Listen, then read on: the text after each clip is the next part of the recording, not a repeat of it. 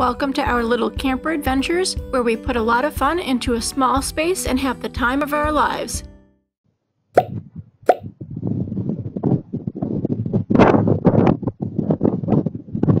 Steve and I usually don't camp in the winter months. Wait, what? You don't camp in the winter months? Why not? Here in the Northeast, most of the campgrounds are actually closed. We can get several feet of snow and freezing temperatures. And we also are pretty busy during the winter months playing sled hockey. You know you can go to warmer climates. Yes, we know we can go to warmer climates and camp there. So are you guys against camping in the winter? No, Steve and Suzanne from our little camper adventures are not against camping in the winter months. We just haven't tried it yet, but if the opportunity does come up, we would love to. It actually sounds like fun. It does actually sound like fun. Hello, it's Suzanne from our little camper adventures. Wanted to say hi and to talk to you a little bit about what to do in the winter months when you can't go camping. Now, if you're like us, we typically will go camping in the spring, summer, and fall months, or the 3 seasons. We don't usually camp in the winter.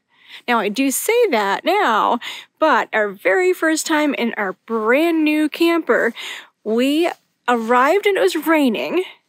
We were setting up and it was sleeting and freezing rain and then snowing when we were eating dinner. And then we woke up in the morning and we had icicles dangling down from the camper. It was an interesting very first experience in our camper. Right now, it is winter here in the Northeast. It is cold and snowy. So we are hanging out and anxiously waiting to go camping again.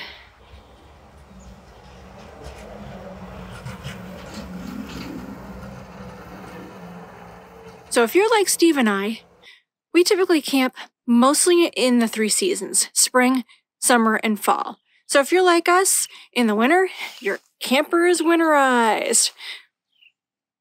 So what do? So we do a few things while we're anxiously waiting to go camping again in the spring. So what we'll typically do is I'll start planning our trips. I'll book some reservations at some campsites, and we can plan some road trips.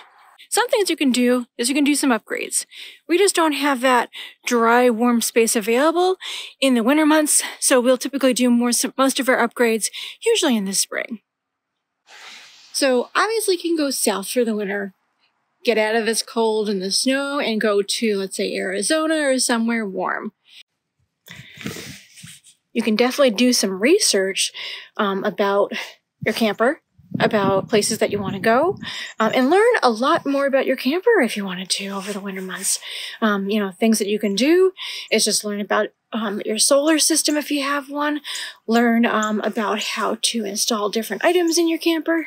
Had to come inside. It is cold outside, but wanted to thank you very much for watching our video.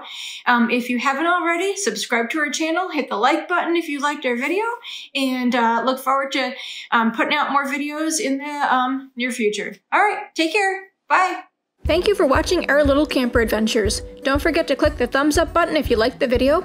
Please subscribe to our channel and share with others. Leave a comment so we can get to know you better. Thanks again.